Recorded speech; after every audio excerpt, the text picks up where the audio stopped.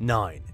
HIJMS Musashi. The Battle of Leyte Gulf was a colossal showdown between the Imperial Japanese Navy and the combined forces of America and Australia in late 1944. HIJMS Musashi, regarded as the biggest battleship on the water, was one of the major casualties that went under in the Sibuyan Sea. In case you're wondering, HIJMS stands for His Imperial Japanese Majesty's Ship. Over 1,000 men reportedly lost their lives in honor and service of their country. The Musashi was only 862 feet, 263 meters long.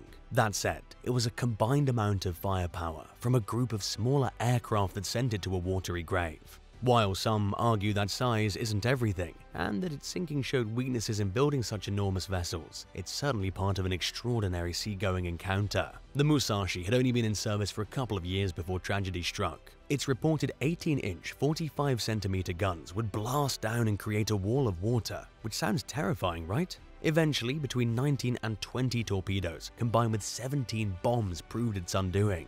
It had an equally sizable sister ship, the Yamato, that was sunk a few months later. Microsoft's late co-founder billionaire Paul Allen spent almost a decade hunting down the location of the huge battleship. In 2015, he got his wish and told the world about the amazing discovery he and his private exploration team made, 3,280 feet, 1,000 meters below the surface. 8. Mega Sub. How far would you go to prevent your enemy from learning the secrets of warfare? This was the question facing the United States back in the 1940s. World War II was at an end, but they had a problem on their hands. They decided to bring a captured Japanese submarine named I-400 to the iconic location of Pearl Harbor for an inspection. This was no ordinary sub. It's what was known as a mega sub, measuring an incredible 400 feet, 122 meters in length. So what has that got to do with naval secrets? Well, things were straightforward enough, it seemed. The Americans wanted to take a look under the hood. Trouble is, the Soviets asked to take a look also. Not so long ago, the US and Russia had been fighting side by side against Hitler. Was the US Navy going to welcome their comrades into the fold with open arms? Of course not. Now that the Nazis were defeated, everything had gone back to how it was. And so the awkward, to say the least, decision was made to take the I-400 megasub out into the waters of Hawaii and scuttle it so the Russians couldn't use the information against the US. The I-400, one of just 3 made, was a fascinating submarine indeed, being the largest on record before the invention of nuclear subs. A cool fact about it was you could pilot it for a long time without needing to top it up, meaning you could probably cruise underwater for an incredibly lengthy amount of time. Apparently, this could go around the globe 1.5 times. In 2015, reports came in that a team had finally located the mysterious sub, a Sentoku class, and what's more, it wasn't totally washed out to sea, but reasonably close to the Big Island. Looks like the megasub was so big that no ocean in the world could hide it. 7. Pigeon preservation. The humble carrier pigeon played a key role in helping the British during conflict. The brave birds carried messages on their legs, which they transported across different countries over miles of water at the rate of 1 mile, 1.6 kilometers every minute. Their efforts were so great they even received medals in some cases. In 2012, a homeowner in Surrey, England, was doing renovations on his house and discovered the skeletal remains of a carrier pigeon in his chimney. A red capsule attached to its leg marked as a possible agent of the Special Operations Executive. Inside the capsule was a coded message that experts believe was heading for Bomber Command. General Montgomery HQ was up the road in Reigate, so it could have been going there, or it could have been flying towards Bletchley Park, home to the famous wartime code breakers. The message was made up of 27 letters and numbers. Despite attempts by Bletchley's team to crack the code, it doesn't appear to have been solved. However, what happened to this poor little pigeon? It's possible that it landed on the chimney and then was overwhelmed by smoke. How else would it have gotten in there, right? So it probably tumbled into the chimney and died there until it was discovered decades later. 6. British silver.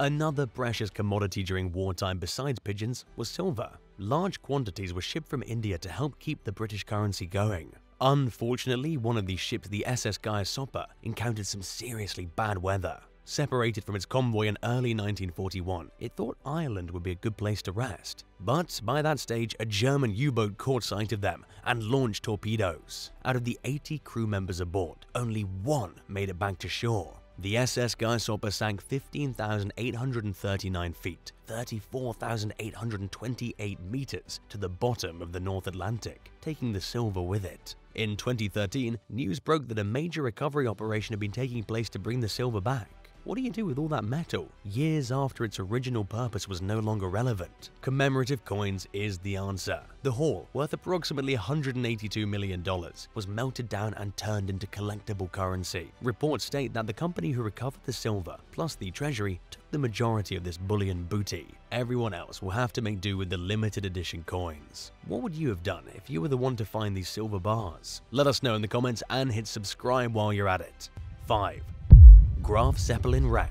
Germany's first and last aircraft carrier, the Graf Zeppelin was built by the Nazis in 1936, but it disappeared into Soviet hands during the war and was thought to be lost. Construction on the massive ship began in 1936. This was 3 years before Hitler invaded Poland and World War II began. It was to be a prestige object for the Nazis and was equipped with engines capable of propelling the 33,000-ton, 33 million kilogram vessel at an impressive 33 knots. However, practical efficiency was compromised for military purposes. The 1,720-man aircraft carrier could only hold about 40 planes. British or American carriers could hold double that. Even though the Graf Zeppelin was officially launched in December 1938, construction was never completed. Submarines quickly took priority when the war broke out. As the war came to a close and the Nazi Wehrmacht foresaw their demise, the carrier was sank on April 25, 1945, just days before Hitler's suicide, over half a century after it mysteriously disappeared. In 2006, the Graf Zeppelin was rediscovered in the Baltic Sea near Gdansk by the Polish oil company Petro Baltic. Experts from the Polish Navy confirmed that the nearly 850-foot, 260-meter wreck is indeed the Nazi carrier, closing speculations on its fate. 4. Unexploded bomb.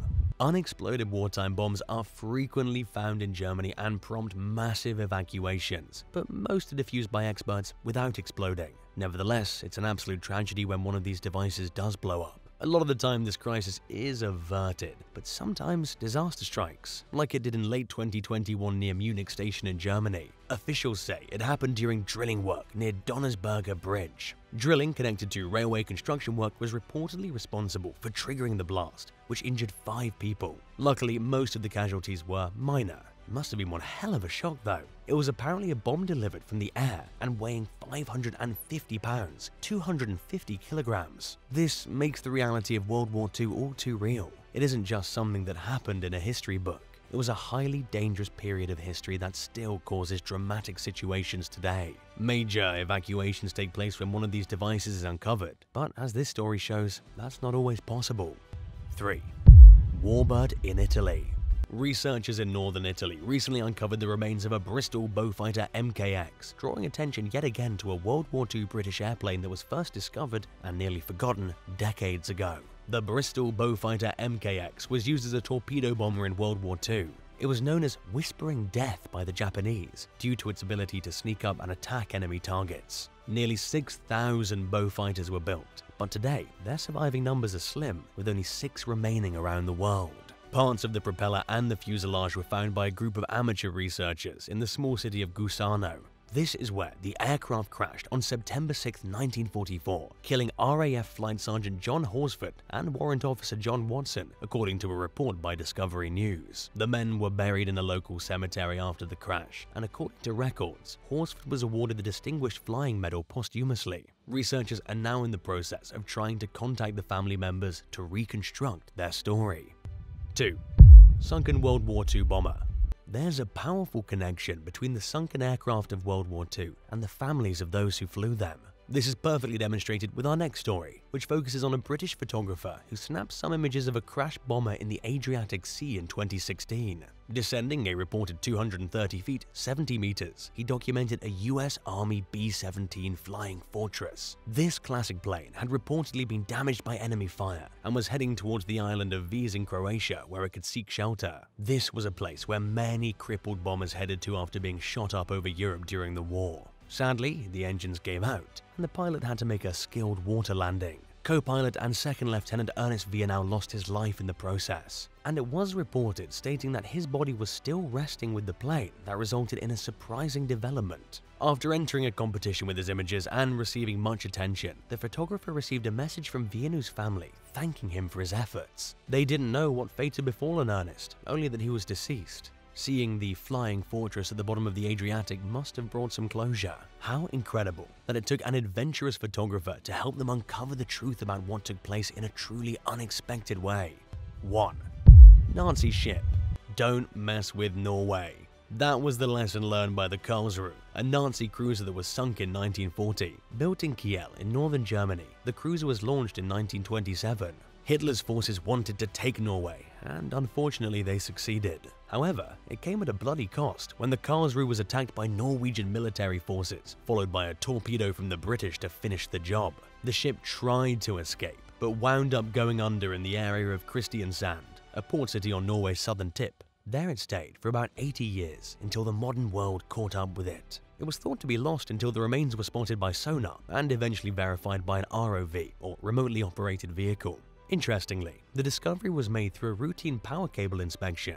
Funny how some of the most significant discoveries can take place thanks to the most mundane kind of stuff, isn't it? Located 1,607 feet, 490 meters below the surface, the Karlsruhe measures 571 feet, 174 meters in length. The ROV showed a huge shipwreck that had been torpedoed, but it was not until the cannons and Nazi symbol became clearly visible on the screen that Ole Peter Hobberstad, a chief engineer at Norway's power network operator Statnett, understood it was from the war. The bow of the ship is reportedly separated from the rest. A bow is the forward part of the hull, for all you landlubbers out there. An intriguing detail about it is the way it sits in an upright position. Typically, these kinds of craft will tip over. What's next for this formidable Nazi vessel?